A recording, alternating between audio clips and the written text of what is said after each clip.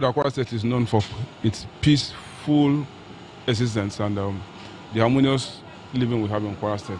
And to the best of our knowledge, the Kwara State Police Command has a duty to protect lives and property of every Nigerian resident in Kwara.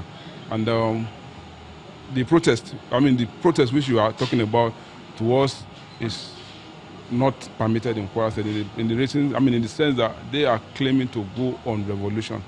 And in order not to allow anything to truncate the peace that we are enjoying in Kwara State, we are doing that as a proactive mayor to prevent any breakdown of law and order.